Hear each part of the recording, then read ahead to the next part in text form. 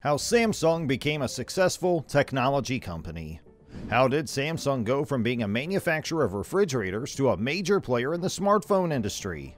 In today's world, Samsung is pretty much synonymous with a household name. It has become one of the most successful and well-known technology companies in the world. It is possible to run an entire household on technology from Samsung, including smartphones, televisions, refrigerators, and washing machines. But where did such a renowned and successful tech giant originate? How did Samsung become a successful technology company? Stay tuned to Success Stories to find out. Under the original name of Samsung Electric Industries, the company Samsung was established in South Korea in January of 1969. Lee-Byung Chull, a South Korean businessman, was the man who established the company. A far cry from its current home in the technology industry, the company used to be a part of the Samsung Group, which was generally known by South Koreans as a company that specialized in the trade of fertilizers and sweeteners. The company's current home is in the semiconductor industry. After forming a joint business venture with Sanyo, a Japanese electronics company founded in the 1940s, Samsung Electric Industries initially focused on selling consumer electronics that were considered to be everyday necessities, such as refrigerators and calculators. Then in 1970, Samsung Electric Industries joined forces with NEC, another Japanese technology company, in a new business venture. The two businesses subsequently merged to form Samsung NEC, which later changed its name to SDI. The two companies worked together on the conceptualization and production of various audio-visual devices and home appliances. Despite this, Samsung and Sanyo continued to work together on their joint venture, and in 1973 the two companies merged to form Samsung Sanyo Parts. In the subsequent 8 years, Samsung's success continued to grow, and by 1981 the company had achieved a total of over 10 million sales of black and white televisions. Additionally, in the year 1974, the Samsung Group expanded its operations by entering the semiconductor industry. It was able to accomplish its goal by purchasing Korea Semiconductor, a business that was struggling at the time and was on the verge of declaring bankruptcy. As a consequence of this, Samsung Semiconductor and Communication was eventually established. In addition, Samsung established Samsung Data Systems in 1985, which later became Samsung SDS, and catered to the ever-increasing demands placed on businesses in regard to the development of information technology. It is reasonable to assume that Samsung was enjoying success at this point in time. However, we all know that success comes with its share of challenges, right? Similarly, Samsung has mobile phone issues. Even though Samsung's well known in the smartphone industry for the quality of its products today, the company was not always so successful in the field. In the 1980s, Samsung began to investigate the potential of the mobile phone industry, and in 1988 it presented its first mobile phone to the general public in South Korea. However, Samsung was not able to achieve the desired level of sales because Motorola, a telecommunications company that was established in 1928, already held a share of the Korean mobile phone market that was equivalent to 60%. The market share that Samsung was able to secure for itself at the time was only 10%. This issue persisted for Samsung for a number of years to come, during which time a number of their products gained a reputation for having subpar performance and quality.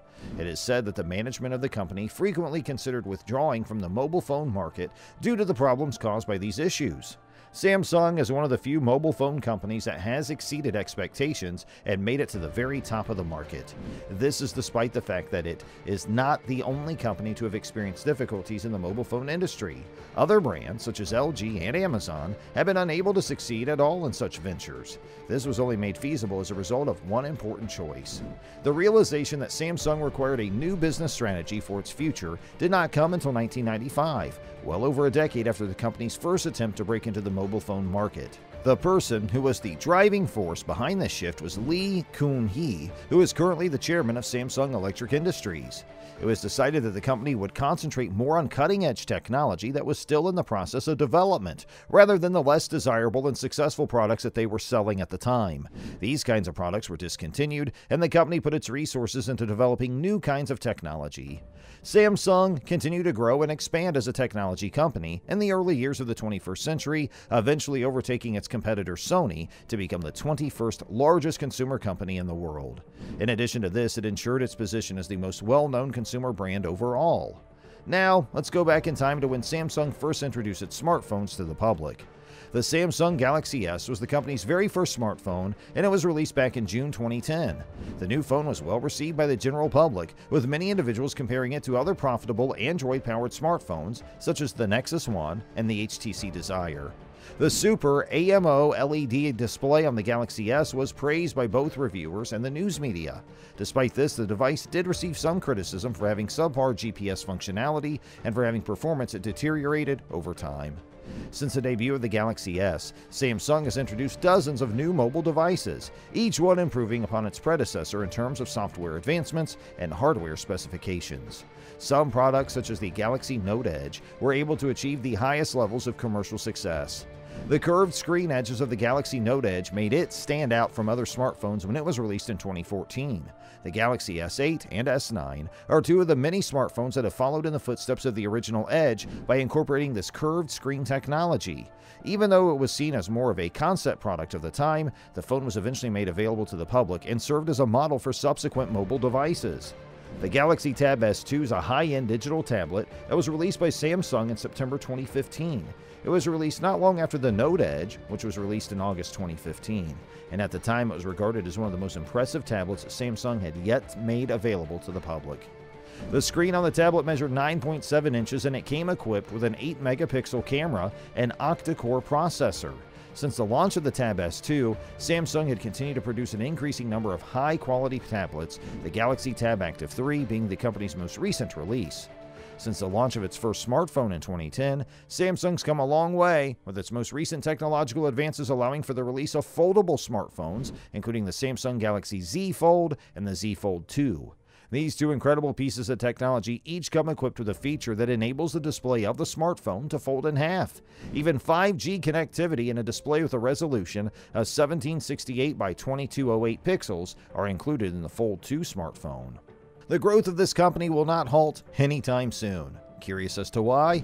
Well, the fact that Samsung's currently showing interest in artificial intelligence is proof that the company has no plans to slow down in its pursuit to manufacture cutting-edge technology for the general public.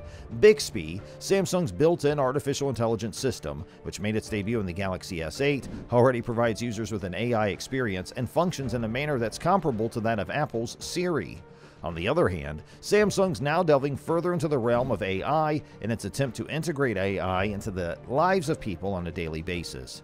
It's been stated by Samsung that the company now is concentrating on the user experience and the benefits that can be gained from using AI. It is Samsung's intention to make ongoing efforts to incorporate artificial intelligence into its upcoming products, with the user's experience taking precedence over the AI technology itself. There is no question that Samsung, thanks to the rapid rate at which it's advancing in the technology industry, will continue to develop groundbreaking products for customers all over the world. Who knows what kind of mind-blowingly advanced technology Samsung will incorporate into its products in the years to come. The only thing that we can be certain of is we'll be here to discuss it. So that's all about the most successful technology company. We hope you liked today's video. Please give it a thumbs up, and I'm just curious to know, which Samsung phone was your favorite? Let us know in the comment space, and please subscribe to our channel, and we'll see you next time.